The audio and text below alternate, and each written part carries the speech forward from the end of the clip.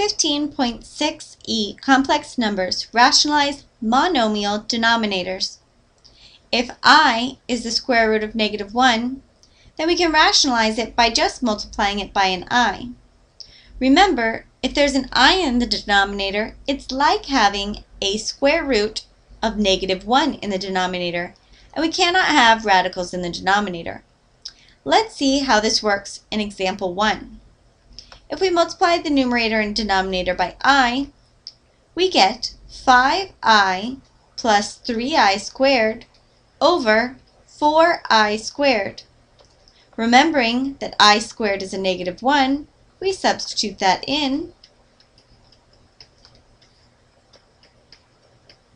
and then we multiply, giving us 5i minus 3 over a -4, which is our final answer. Let's look at another example of rationalizing a monomial denominator. Here's example 2. Let's multiply it by an I. This will give us 2i minus I squared over -3i squared.